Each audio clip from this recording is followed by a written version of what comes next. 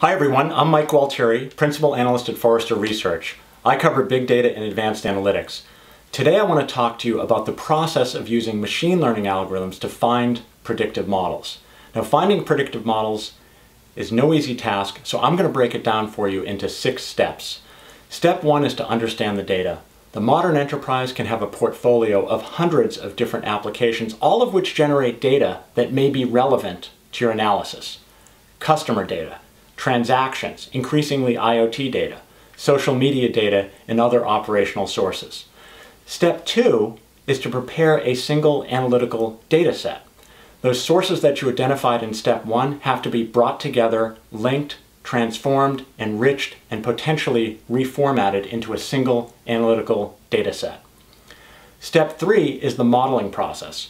This is the fun part because this is where you get to run machine learning algorithms on that data, looking for patterns and predictive variables in that model. Step 4 is to evaluate the model. The machine learning algorithms might find a model, but it may not be accurate, or it may not be accurate enough for your needs. Predictive models are not about certainties, they're about probabilities. So you may need an accuracy of 61%, 70%, 88%.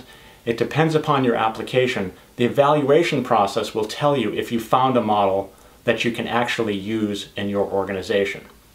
Step 5, if you're lucky enough to find a model, is to deploy that model. Models are typically deployed in other analytical applications or in applications themselves. Step 6 is to monitor the effectiveness of that model. Predictive models can go out of whack for various reasons. The circumstances may change in the environment where you have to start the modeling process all over again. So those are the 6 steps of using machine learning to find a predictive model. I'm Mike Gualtieri, Forrester Research.